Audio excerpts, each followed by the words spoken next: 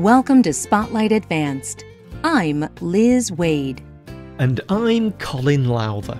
Spotlight uses a special English method of broadcasting. It is easier for people to understand no matter where in the world they live. Paris, France. In April 2017, a man invaded the home of Sarah Halimi. He called her hateful names and attacked her. He threw her from a window. She died after this attack. The man wanted to hurt Halimi because she was Jewish. In January 2018, an 8-year-old boy was attacked while walking to tutoring.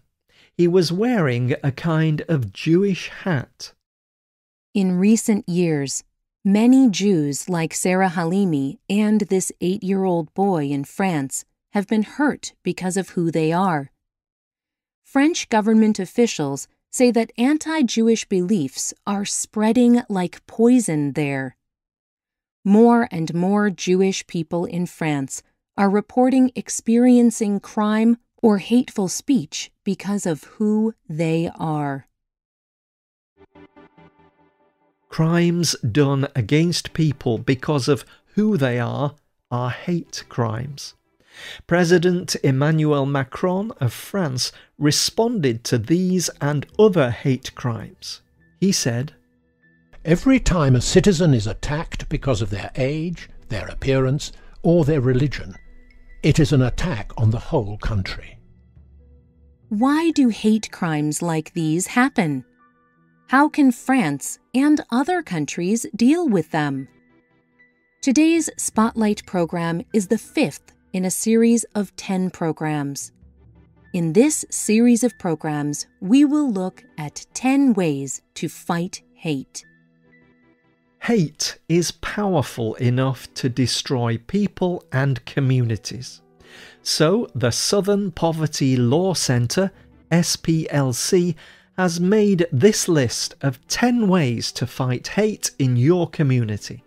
On today's Spotlight programme, we will look at the 5th way to fight hate in your community: educate yourself.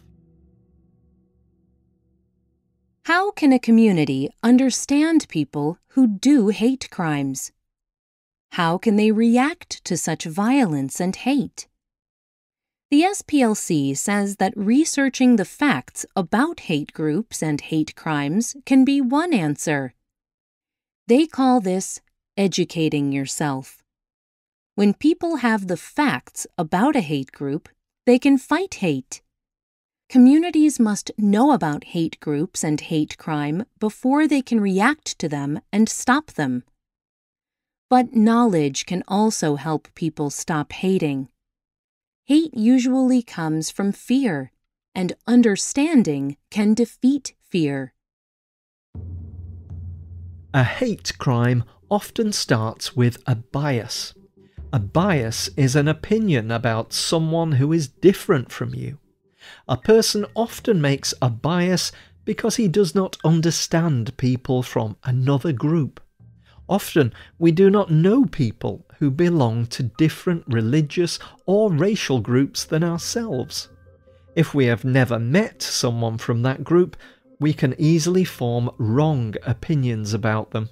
These biases might be negative. Sometimes they encourage prejudices and hate. Every person has biases.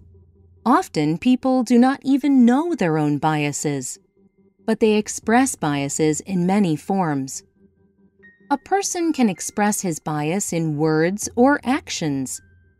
The SPLC calls some incidents bias incidents. For example, a racial joke is a bias incident. Bias incidents do not involve criminal acts like beatings, starting fires, or damaging property. Hate groups try to use and encourage the biases people already feel. In fact, hate groups are usually very skilled at spreading their biases. They use propaganda. Propaganda is bias information that people use to spread a particular message. These hateful messages can appear as a painting on the side of a building, on a paper hanging in a local store, or even sometimes on television or on the radio. Hate propaganda influences how people think of each other. It tries to represent groups of people as less than human. Slowly, members of a community begin to think that a particular group of people is not important or is harmful. Angry, scared individuals may attack the minority group. These criminals believe that their actions are accepted. They may even believe that they are doing good work. The SPLC says that most hate crimes are not committed by hate groups. They are committed by individuals, alone or in small groups. These individuals have listened to hate propaganda.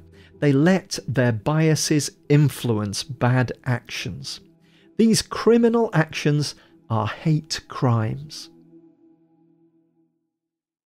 Any criminal act done against someone because of a bias is a hate crime.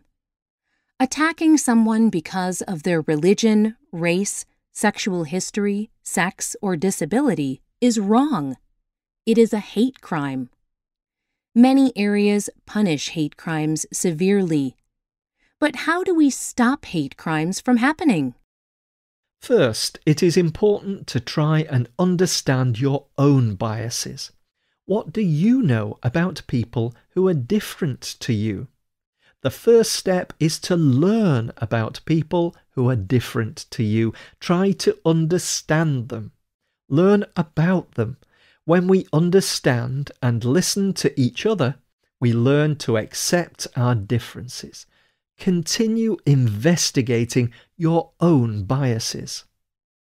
Second, if you observe or experience a hate crime, try to find out if a hate group was involved. You can also research facts about the particular hate group you are trying to stop. What does the group want? What signs or symbols represent the group? Experts say that members of hate groups often want to divide communities. They want to separate a community into racial, ethnic, or religious groups. They may want to give particular groups in the community limited rights.